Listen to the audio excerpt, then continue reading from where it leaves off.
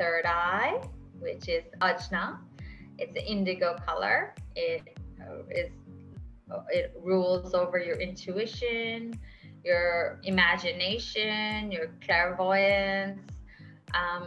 It's like the brain region, so your senses, your perception.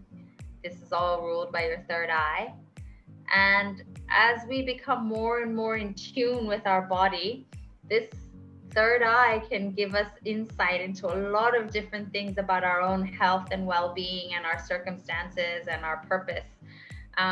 But it's like, you know how we only use a small part of our brain at any given time.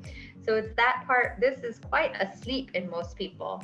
And it takes a lot of meditation and breathing and awareness to wake up the third eye in order to actually get the power from it.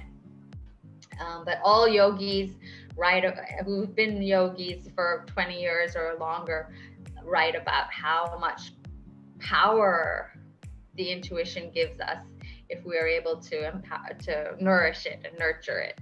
The third eye is an indigo, also blueberries. Indigo colored food, again, are harder to find. Like there's certain grapes are sort of that shade. The third eye is also exercised through meditation.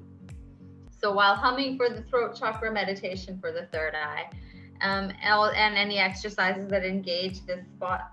And also you can even just by putting your finger here and concentrating on this area, kind of awaken a sense of a little bit of a vibration just underneath. And the gland that is linked to the hormonal gland linked to the third eye is the pituitary gland, which is in charge of balancing the body. And it has a lot of properties in terms of, since it's seated in the brain, overall homeostasis is maintained by this gland. So that is also has a lot of healing properties.